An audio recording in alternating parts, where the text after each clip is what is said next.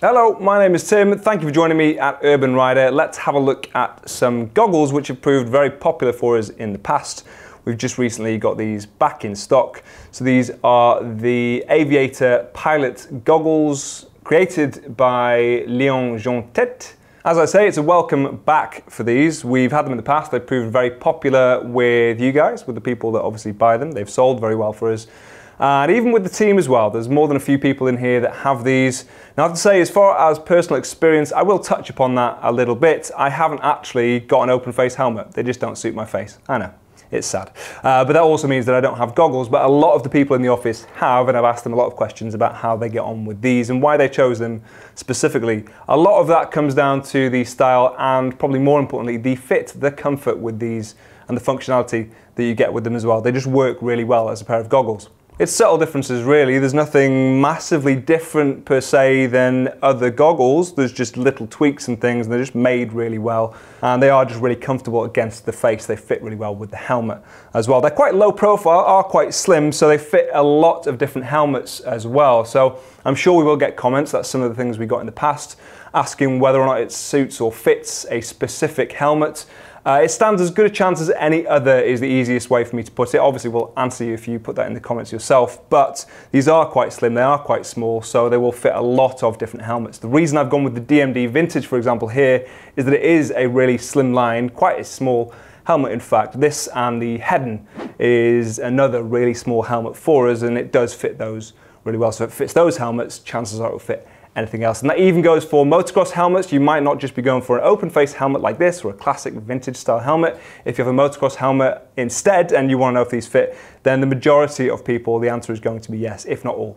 We have two different versions here at Urban Rider. We have the T1 and the T2. They are exactly the same from the outside. They look exactly the same and they will fit exactly the same on the helmet. The difference is that the T2 are designed to work with glasses, which is why I'm wearing mine in this, aside from the fact that I actually do need glasses, but just to prove that they will fit over a pair of glasses comfortably as well. The difference with them is that they have a cutout in the padding around your face, so that's for the arm of the glasses. I can't say specifically that it fits every single pair of glasses out there. Obviously you might have some massive glasses, maybe you've gone the Elton John route with your glasses, but if you've got anything like mine, which is a standard kind of fit, then it is going to fit really easily over the top of them. I have the T1 here just for reference, and you can see they're exactly the same for their fit, except for that cutout for your glasses arms, obviously on the T2. The price difference between them, there is a small one, is £105 for the T1 or £115 for the T2, and that is in any colorway. There are quite a few to choose from. We have obviously a lot of them lined up here for you, ranging with the leather from black to brown to sand,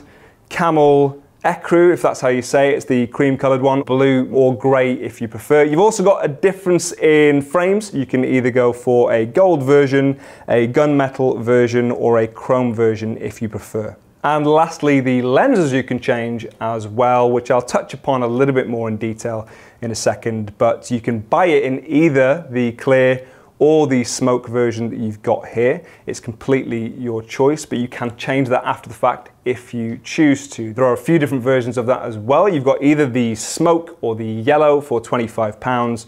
You've got the silver or blue mirror for £30. And you've actually got another clear one, which is anti-fog or has an anti-fog coating to it, which is £35. Now from the people in the office that actually use these, they've told me that these are really good for not fogging whilst you're riding. No goggle is perfect, I wouldn't have said, but these do a really good job not fogging up. They've also got lots of vents across them. I think it's 16 actually, little holes across there obviously to allow some airflow through, so that helps with the anti-fogging. But if you're going to wear these a lot in cold and wet conditions, then maybe you do want to change out the lenses and go for those anti-fog versions. One of the only things I have picked up as a negative from the comments, and I would agree with it really, is that to change the lenses you have to use this tiny little screw down here just to loosen it off and obviously get access to them.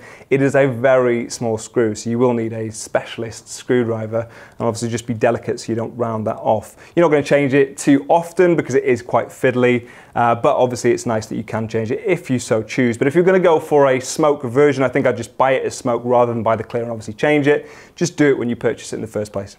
They also sell replacement straps, not interchangeable straps, so you're not going to want to swap back and forth if you take these off, because it is sealed in there with the plastic, you will need to cut the originals to get the new ones in there. So you only really want to do that if they're damaged or just need replacing. You'll also find that the straps themselves are fitted proud of the frame and of this soft padding, which again helps it fit your face as it should. The easiest way is possibly to point out where goggles go wrong. So with the strap, if it's too close to the padding, when you get it in the helmet, the fact that the helmet then bulks out slightly from your head means that it raises the goggles from your eyes and just leaves a little gap, which is really irritating and obviously doesn't provide the best kind of fit. It will allow airflow through as well, which is also irritating. These obviously don't do that.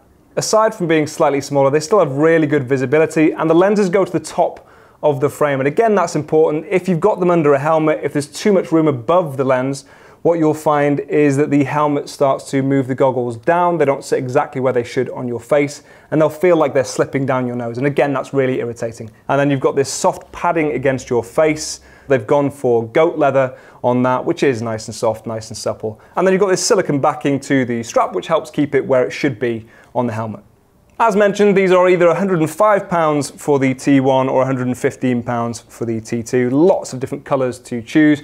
Links will be in the description if you want to follow those. If you've got any questions and comments on these, drop them down below. And for more of the world's finest riding gear, stay tuned to Urban Rider. Thank you. I can take these fake glasses off now. I don't need these at all. My eyes are absolutely fine.